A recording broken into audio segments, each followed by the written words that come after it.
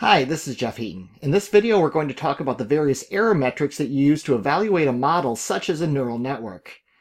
We'll talk about the different ones that are used for classification and regression, and what some of the differences really are between them. Some of these are very specific to the actual units that you're measuring in, and they are in the same metric as your test data. Some of them are designed to penalize for overconfidence in wrong predictions. And others are designed to simply give you a consistent metric, so you know the range is 0 and 1, or some other values to know, independent of the units of your y, how good of a value you're actually getting. Now, I have sample code for all of this provided in Jupyter Notebooks, and a link to that is provided in the description. And of course, if you find this kind of thing interesting, please subscribe to my channel and click the little bell so that you're notified of any additional videos that I create. Okay, let's have a look at the individual error metrics that I'll cover in this. So here are all the imports that are necessary. I'm not going to spend a lot of time going through the Python code. This video would go on for quite a while. I'm more talking about the actual error metrics and what they're for. Now, I'm going to use three different, I won't call them data sets because they're just really the Y output that's expected, and also the y hat that the model would have predicted. I'm not giving you the x or the model inputs because really we're just looking at how to evaluate the errors. How to build the model is an entirely different topic. This is just on how to deal with errors. So binary classification, those tend to have their own metrics. That is where you're classifying into only two values. It's going to be either 1 or 0. So y is what we are expecting, and these values here are what we are getting back from the model. So the model, in this case, that 1, it classified that as 95% probability that it believes it's a 1. So that's a pretty good classification. Then for the 0, it was saying it's only 10% sure that this is a 1. So that's also pretty good. Not as good as this one, but we continue onward. Some of these it will be wrong on. For example, the second to the last one is a 1, but it's really off. It has very low confidence. It thinks it's only a 0.2 or 2% probability. We'll see later that it gets punished pretty good for that by some of these, particularly log loss. So the expected is the y. The values from the actual model are the y hat. And here's a nice listing of all of them. That's easier to look at than the Python. Multi-class classification is kind of like what you had up there. It's also classification. But here, the expected value, this is a 4 class, so going to be 1 for the first one, 2, 3, 1, so on, and 0's there. Of course, we count starting with 0. How else would you count? So that is what that looks like. Now, if you have strings for these, like you might have animals like hamsters and guinea pigs and dogs and cats for your 4 classes, you're still going to map each of those 4 categorical values into a numeric value here. We're not dealing with dummy variables or that sort of thing. That is specific to certain model types. This is just a class label. Now the model, most models will output a probability vector because we have 4 different classes that we're dealing with. So for this first one, it's actually pretty wrong here. For class 1, which is right here, because 1 is the second one, it's actually saying a 0 probability on that one. That can get you really in a lot of trouble with log loss in particular. Most models will not predict a 0. They'll do at least a 0.1 or something like that, just purely because with log loss, if you're getting 0 points, the log of 0 is negative infinity. So you don't want to get an infinitely bad score. It's better just to get a bad score.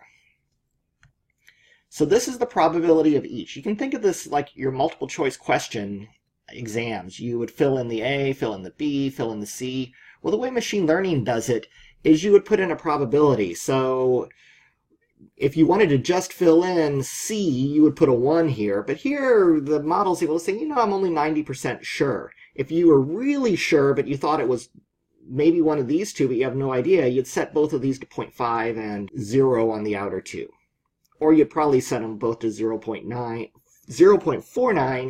0.49, and put a 0.01 on each side. Because you really want to try to avoid having 0 as the output. Now you don't have to worry about that. The models take care. And this is what the multi-class output looks like. Now it's very important that all of these values sum to 1. And there's just no way that I can visually double check everything. It's just not a skill of mine. You can ask many an English teacher who has had me in the past. So I have to write code to actually sum these all up. So all ones, perfect. Then our regression data. So the last two are classification data. This is our regression data. These are numeric y's, and then the y-hats are the predicted values. And ideally, these would line up perfectly, but they don't. So that's what the error is evaluating. There's the nice. The first one that I'm going to look at is accuracy, precision, recall, and F1. I don't tend to use these a lot, but they are very popular, particularly for medical tests or things where you're particularly interested in false positive versus false negative.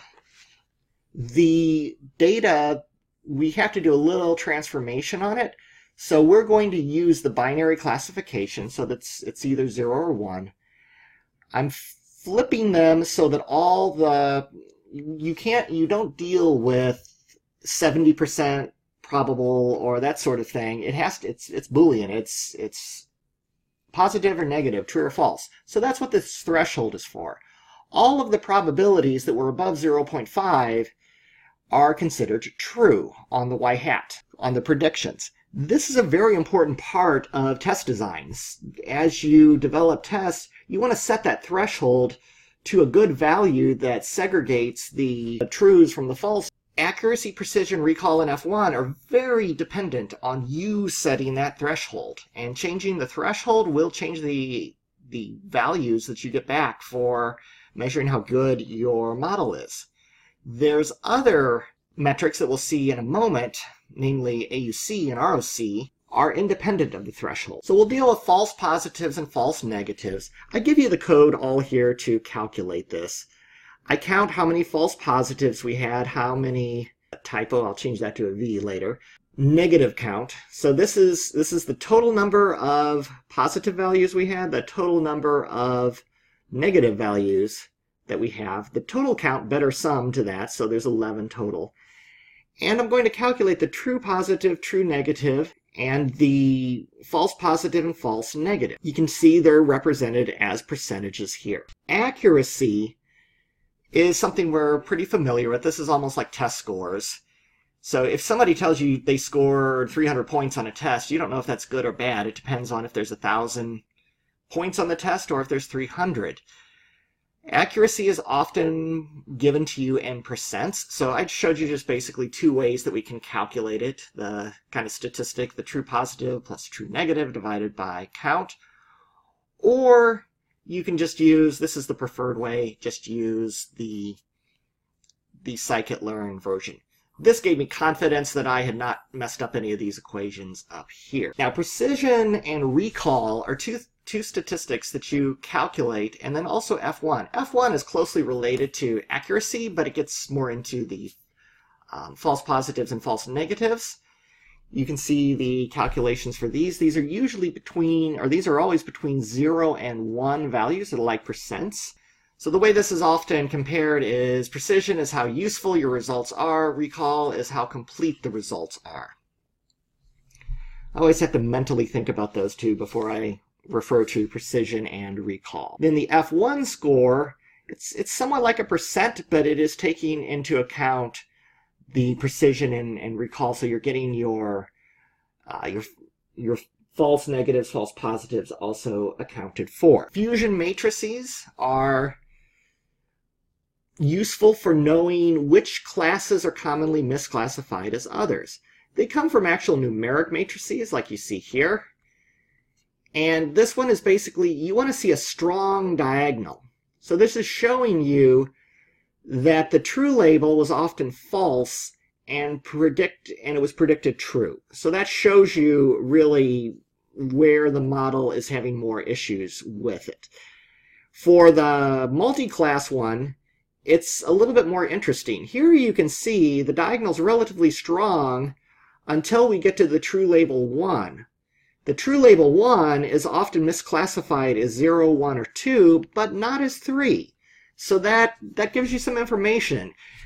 That plays into feature engineering. You might want to engineer out a feature that can help segregate those two predicted labels that are not being classified correctly.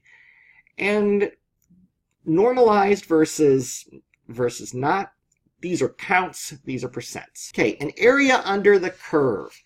Area under the curve is closely related to the RMSE chart. The code here is given to generate this for the binary classification. Here, I mean, essentially what this is measuring is as you adjust the threshold, what does it do to your true positive rate and your false positive rate? In a nutshell, you're trying to maximize this area under the curve. So the area under the curve is sort of the numeric culmination of this. It doesn't really show you the actual where the area is maximized, but it gives you a numeric value that you can try to maximize. AUC is a very common metric in Kaggle's. AUCs above 90% can be good. A lot of this just all depends. If it's too high, you have to worry about overfitting like just about everything. Decile analysis is where you are looking at the bins that values go into. So essentially, I get all of the predictions from the binary classification. There are probabilities, so the high ones are going to be close to 1, the low ones are going to be close to 0. And I basically count them up. And I count them up per bin. So I sort them, and then I put them into 10 bins. You can use other numbers, but 10 is usually what happens. And I look at basically of those however many values landed in the bins, and the bin count should be pretty similar. I mean, unless the number is a multiple of 10, they're not going to all be the same, the total number of rows. And then I count the number of true positives and get a percent. So 1.0 is perfect. So this very top bin, you know that those value, anything that's in the top bin of this one is probably pretty accurately predicted. The lower bins you want to be low because those would be the values that should be false. So often you'll report the actual top 10% score as 1.0. This metric has a lot of different names that I've seen and tends to be used in marketing. You will plot the bars like this. So this shows a pretty accurate model up in the higher deciles. Usually they'll decline more gradually than this, but these are small contrived data sets that I put together. Regression chart. Regression chart is used on regression data. It's not a number, it's simply a chart. You take the expected values and you sort them. So the blue value should be always increasing, monotonically increasing. It won't go back down because it's sorted. But then you plot the prediction on each one of them.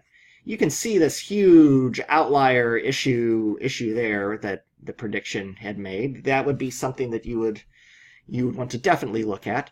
And you can tell if it's overfitting or underfitting and in what area it's doing. So you can see in the middle values it's doing quite well, overfitting a little bit here and then evening out. I use these a lot when I'm analyzing regression models. Log loss. So log loss, I use log loss a lot. This can be used for single classification or multi-class classification. It is basically telling you how good your model is. Low values are good, high values are bad. 0 is perfect and likely overfit. You can tell by looking at the log scale or graph here, as you are close to a 1.0, so if it was true and you predicted true, so 1, that's near the perfect 0. But notice how it falls off. If you were only 75% believing that it was true, and it was truly true, then you're down here somewhere below 1, and so on. You'll notice that it really does not go up fast until you get around to the 0.25, but as you approach 0, it goes nuts. So you could get an infinitely bad score if it was truly true, but you predicted 0 probability that it was true. That's why most models will not output the extreme of 0. And what is a good log loss? I just give you some references here. Generally, the lower the better. But if it was 1.0, and so if you predicted a perfect score of 1.0, you'd get 0 if it was truly true. If it was true and you predicted only 95% probability, you would have a negative 0.5. That would be a really good log loss. And you can see how this increases as the percentile on average changes. If it was true and you predicted really, really not certain, you can see this starts to go up really pretty fast. R2, this is a classic statistical measure. Well, as many of these are. This is looking at, generally these are between 0 and 1. And we're going to use our regression values data set for this one. And it is going to give you a value generally between 0 and 1. If you do particularly bad, like this model did here, that's from that outlier. Remember that big bump? That is why we have this negative 2.5. However, usually you want to try to up this to more like 1.0, although 1.0 would probably be very overfit.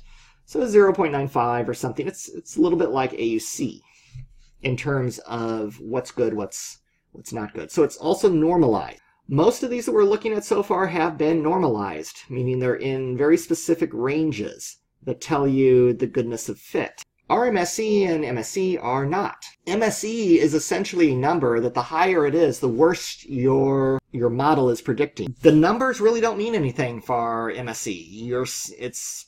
You're not really bringing them back to the original units that your Y was in, and you're simply calculating them.